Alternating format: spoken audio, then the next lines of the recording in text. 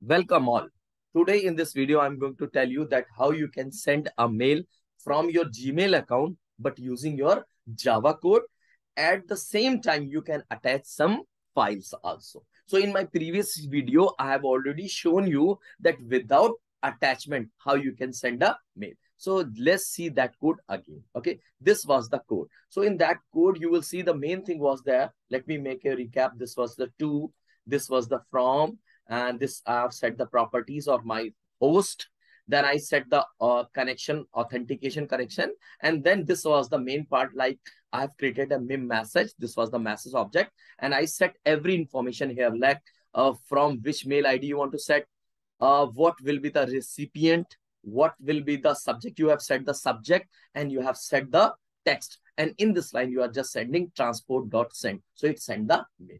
Okay. So here you will see that I have set everything in my message and I'm sending this message and this will send the mail. So let me show you that it is working or not. So let me run it. This is my mail ID. So let's check that mail is received here or not. Yeah, now you can say it has sent a mail. You can check the mail subject is let's make automation easy and content is text is please subscribe to my channel and click on bell icon. So the same thing I have set it here. You can see here. So this is the thing. I've set the message subject, mail subject and the mail text. Okay. So now let me delete this thing here so that when I will show you the code for attachment, you will find this mail easily. Yeah. So there is no mail here. Okay. Now let me go. So now when you want to attach some, you don't want to only set some text in your mail. Here we are setting only text. You want to set the text as well as you want to attach the file. In that case, what you have to do? Okay. So in that case, what you have to do is you have to remove this line. You don't need to reuse this line because you are not only want to attach some text in your body. It actually sets some text in your body of the mail. But now in my body of the mail, I want to attach two things. I want to set some text as well as I want to attach a file. So in that case, you have to use some different concept. Okay. In that case, what you have to do, replace this message.setText and you have to create an object of a class that is called multipart. So you will see here, you will create an object of a multipart. What we will do, with the help of multipart, you can attach multiple things in your message body. So we have to set two things. So for setting the first thing, I will create an object of body part. So this is the line. I will create object of body part, message body part 1. I created this one. Okay. So first, what we will do, we will create a multi-part object. And after creating, we will create the other body parts. Like we will create first body part. In this first body part, I will attach the text. Whatever text you want to set or send in your body, you can attach it. So I'm just writing it here. This one, message body part 1, whatever is you have created body part 1, set text and whatever you want to. Let me write it here. If you want, let's make automation easy. Okay. Let me write the message here. Please subscribe. Let's make automation easy channel and click on L. So I've set it this text here. Okay. So one thing is completed. I have set one body part. This body part, I will set it here. Now I will do one thing. This body part I will set in my multi-part content. This is the multi. I told you this object will, first of all, you create a multi-part and every how many body part you want to create, just create those parts and then attach it in this multi-part. So for attaching, what we'll do, we will write a code multi-part. We will write multi-part and multi-part dot add body part. Okay. So multi-part dot add body part, and I've just created this body part 1 and set the text. That body part I set in my multi-part object. So this is the first thing. Second, for attaching your, you can say the second file, you want to attach the file also. So in that case, you have to create another body part. So I'm creating here, just see here, I have created another body part message body part 2. Like I've created here, first part here. Here I've created second body part 2. Now, what you want to set here? Text we have already set in my message body part 1. Here we are going to set some file. So in that case, first of all, let me show you that which file I'm going to attach it.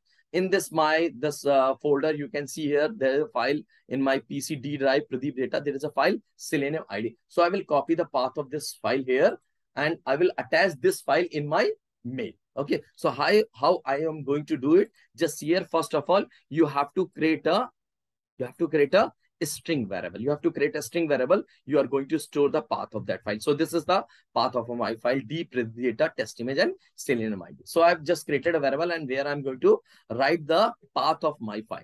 Now, second thing is that you are going to give whenever you are attaching a file, in that case, you have to create an object of a data source, because it is a file contains some data. So you have to create a data source. And what type of data source? It is a file data source. So this is the, you can say, line when you want to create a file which you want to attach in your mail. So I've created data source, and whatever file path you have given, you will pass it here. So this is, you have created data source. Now you have to do one thing. You have to attach both the things, like data, whatever data handler you have created, and whatever you can say you have given the file name. These two things combined together will attach the file. So I've created two things in my message body part. This is message body part 2. I attach set data handler, means what is the data handler? You have created this one, source. So I will attach it here.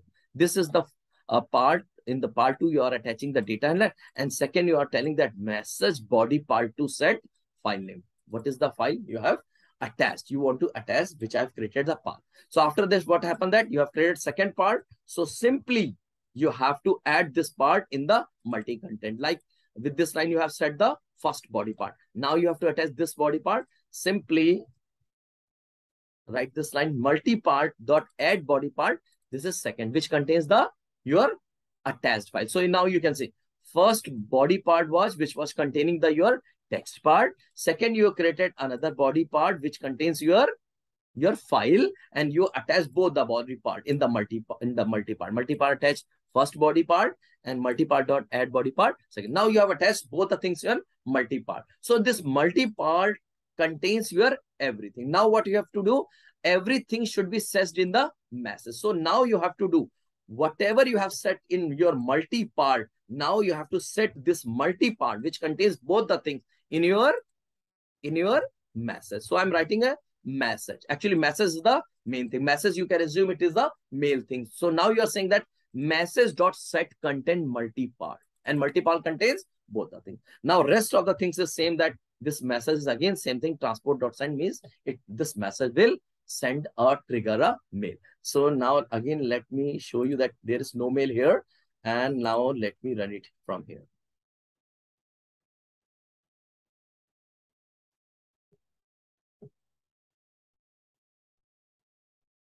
Okay, it is taking time.